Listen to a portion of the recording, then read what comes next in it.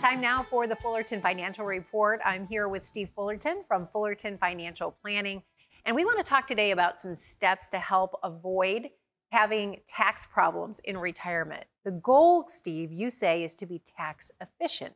Right. How can we do that? Well, tax efficiency is huge, especially in retirement. People think when they go off into retirement, they're going to pay less in taxes.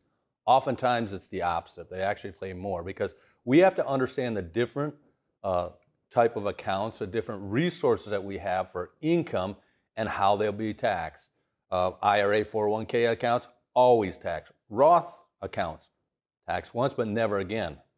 And then there's tax favorable, long-term, short-term capital gains, and then like bank accounts where you've already paid tax on that money as well. We need to understand the sources of income and how they will be taxed. So, and how we pull those out as income needs to be part of an income plan as well.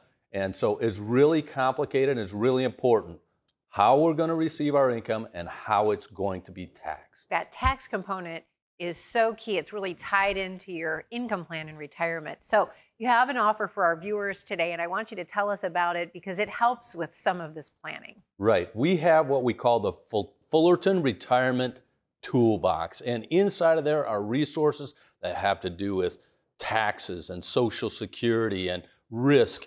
And also it has a copy of our latest book called Financial Literacy. And inside of that book, it talks about all things A to Z when it comes to retirement. Knowledge is power in retirement. So schedule that visit and you'll get that book for free. And that's this week's Fullerton Financial Report.